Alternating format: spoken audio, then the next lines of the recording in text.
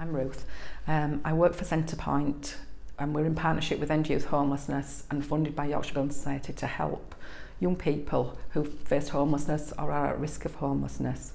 The rent deposit scheme it's a joint partnership between Yorkshire Building Society and End Youth Homelessness, and they help local landlords fill properties quickly and free of charge. An estimated 103,000 young people in the UK are either homeless or at risk of homelessness. High rents and upfront costs can make it very difficult for those on low incomes to access private rented accommodation, and that's where we come in. So if you're a landlord interested in helping young people in Bradford who faced homelessness, then please get in touch with us at Centrepoint.